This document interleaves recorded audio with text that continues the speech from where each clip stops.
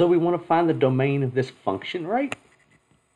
So remember, in a nutshell, domain is all the possible values for x that you could use. Okay? And in some instances, like this one, it's easier to rule out things. The big thing to notice is that's a fraction, right? Okay? And what is it about fractions that are kind of special? You're not allowed to divide by 0. Okay? So the only thing in a fraction is you can't have 0 in the denominator.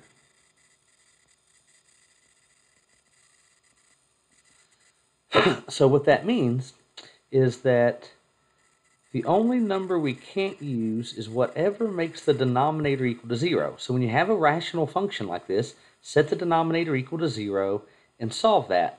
So I can add x to both sides, and that's going to give me 14 equals our x. Okay? This number can't use, and it's the only number that we can't use. So that means the domain is everything except for the 14. So the domain then is all real numbers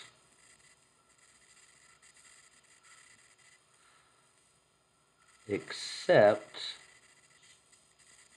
the x equals 14. Now, in an interval notation, that would be everything from negative infinity to 14 with a parentheses because we can't include the 14, and everything above the 14, so we have to use the parentheses again. So this would be everything except for 14 because this interval is all the numbers that are smaller than 14. This is all the numbers that are bigger than 14. So hopefully this helps.